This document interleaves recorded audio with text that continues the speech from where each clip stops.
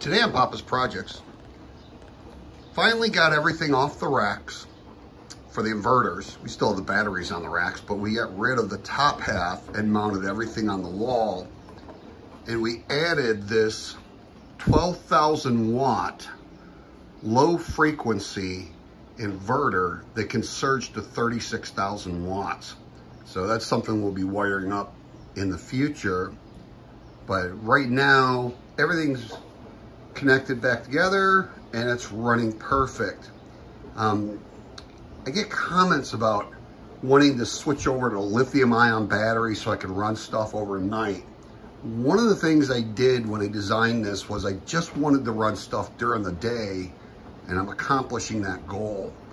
My grid power usage is only 10 to 15 kilowatts a day, and it's staying between 450 and 600 kilowatts for the month. So my bill's gonna be like $800 to $1,000 for my grid power for the year. There's no need for me with these AGM batteries that I have. I'm not even running these things anywhere near the 50% capacity.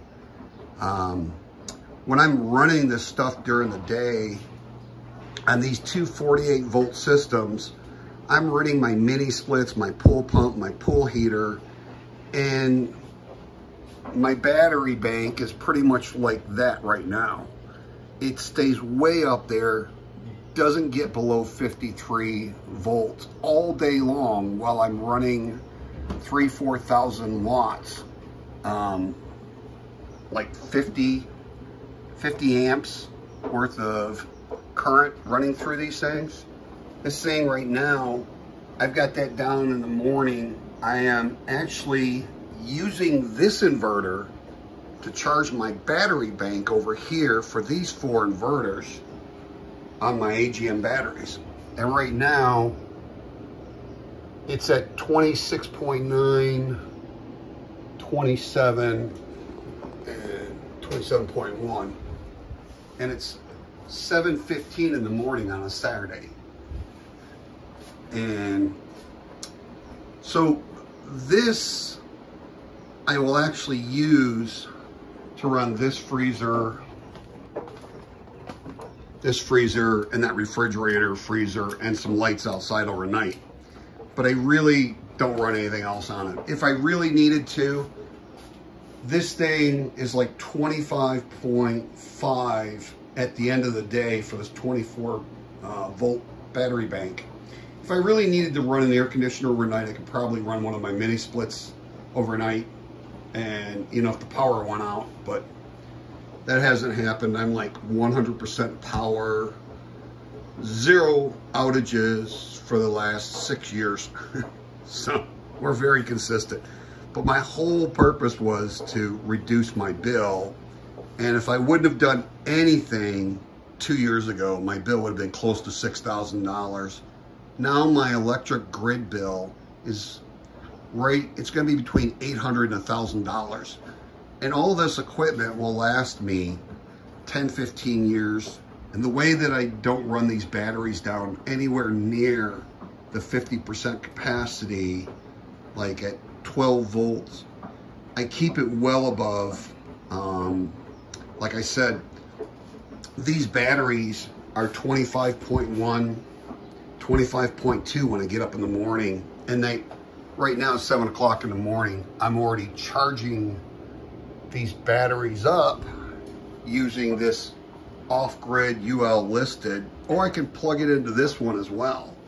And then I can also take this one and charge my battery bank using this one, because they're all up.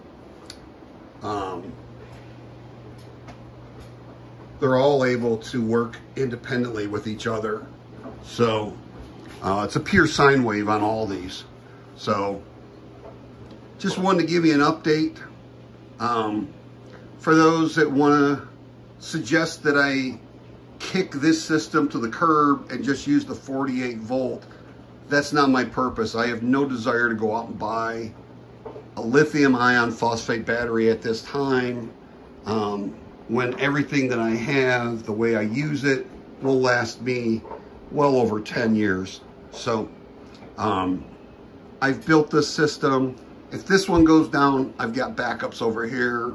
And as I went along, I was learning, started out with this system, then I moved to these two, and now I'm moving over to this 12,000, as where this is 5,000 watts off grid. This is 6,500, and these are 2,400 each.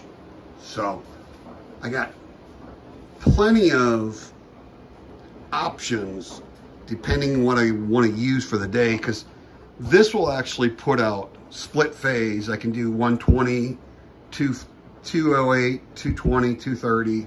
I can do the same thing with this one. This one I would have to parallel with another one in order to get split phase, where I could use 220, 230. And these just won't give me anything but 110, 120 volts. So plenty of options here.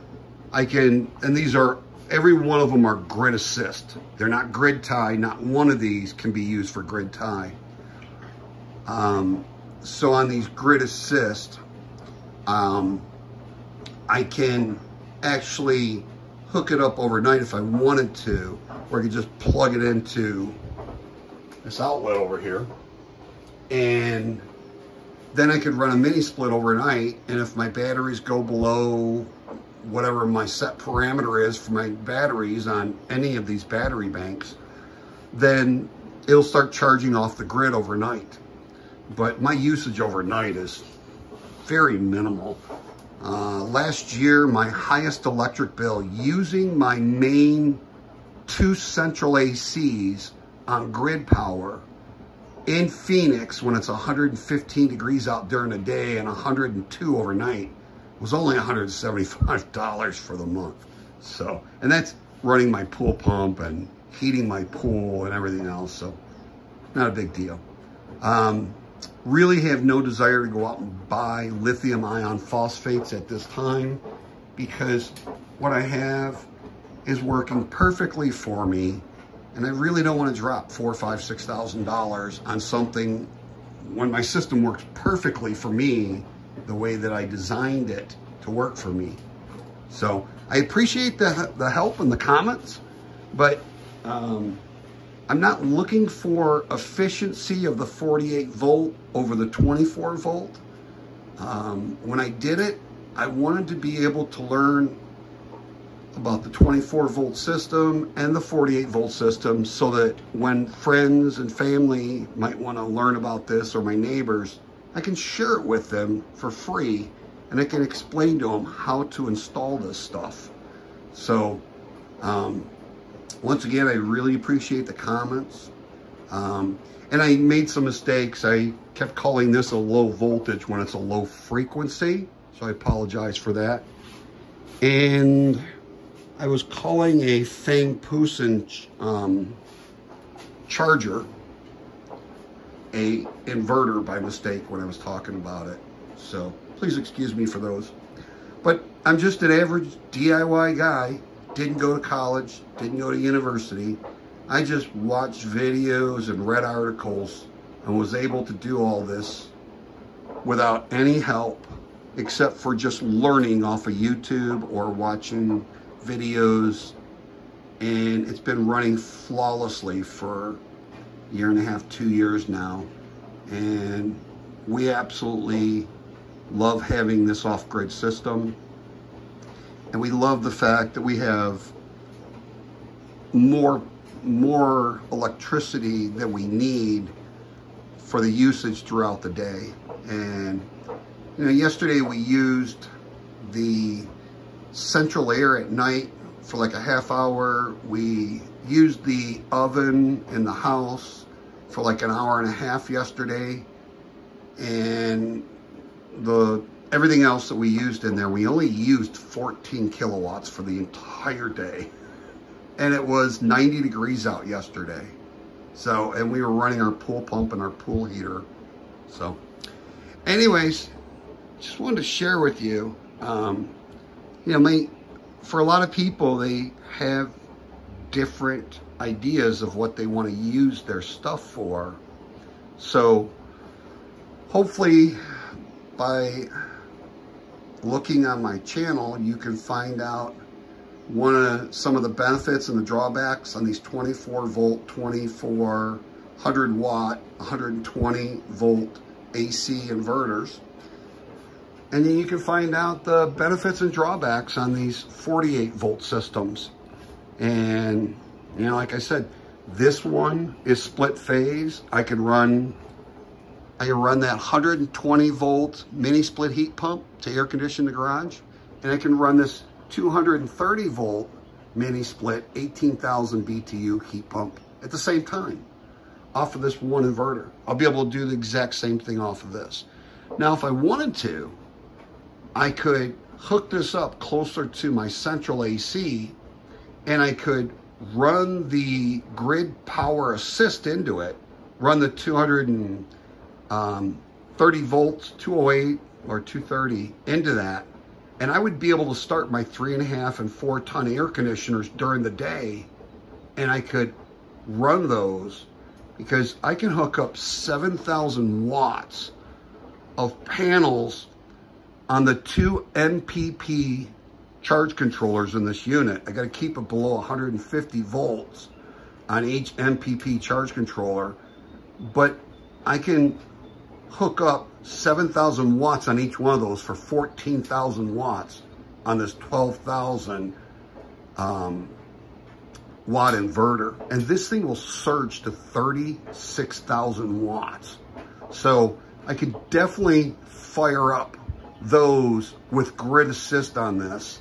And if I wanted to during the day, I could not use these, and then I could reconfigure my panels to be able to, so that'd be 56 250 watt panels that I would have to dedicate to this one inverter to be able to run those. So, and I'm not sure in the amps on those. I know my pool pump, 230 volt pool pump, uses 30 amps when it's running, but that's a 12.5 ton.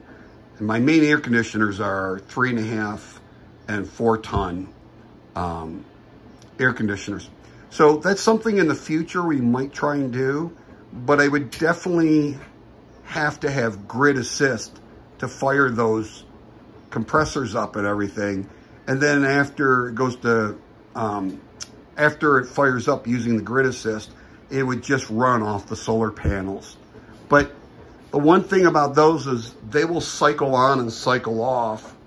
These cycle on and cycle off, but usually if you set this thing for like 72 degrees, it'll go down to like 67 degrees or up to 74 degrees, and it'll stay running. The compressor's still going and it's still pushing out cool air, but it doesn't completely really shut down as the way the main heat pumps on your house, your 3.5, 4 tons do. Those will shut down and they need a huge amount of current to start back up. As where these, when they start out like 40 watts just running the blower motor. And as that compressor kicks in, they slowly go up like 50, 75 watts for a couple of seconds, and then they move up and go up another 50, 75 watts. So these don't get the surge of current like it does on the main heat pumps on my house. So that'll be something interesting later on to do, because if we wanted to, and we usually don't use our downstairs too often, we use our upstairs. So that's a 3.5 ton upstairs, it's a 4 ton downstairs. So this thing could easily, with me hooking this up grid assist, could easily start up that 3.5 ton and run that all day long upstairs. And then I could run my 2 mini splits downstairs on any of these systems over here, because I'd have plenty. So I might have to take like those off, take the solar panels I use on this and move it over to this one, and then, you know, shift my solar panels over to that main big one. But that'll be a project that we're going to do It's only like April 15th, so got plenty of time before the heat really starts hitting. Although it's going to be 98 this week, so out here in Phoenix. Anyways, just wanted to share with you that I've got that one installed on the wall, and we'll be looking at configuring the panels so we can get that beast up and running. Looking forward to having that thing up. That's going to be quite a bit of electricity coming out of that I'll be able to use, that I'll be producing. So please like, share, subscribe, hit that notification bell, and we hope you have a wonderful and truly blessed day. We'll see you soon.